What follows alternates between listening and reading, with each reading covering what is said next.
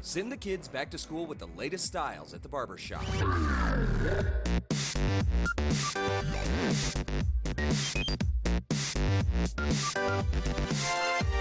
A lot of the styles right now for back to school are going to be like pompadours, side parts, undercuts, a lot of the old school traditional style cuts. So you're going to see a lot more fullness, a lot more hair on top, a lot more scissor cuts. So rather than a lot of clipper cuts, you're going to have a lot more fullness up top.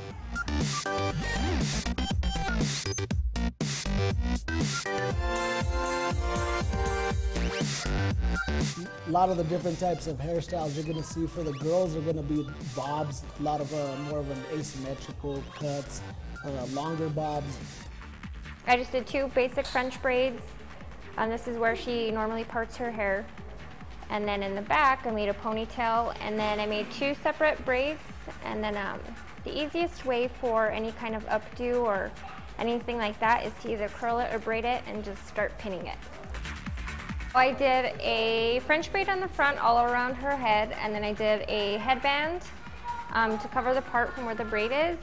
This is for your girls that like to get fancy, maybe if they have homecoming right away in September or something like that.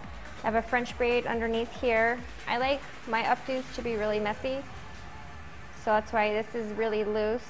Braid comes around here to bring it to a side pony.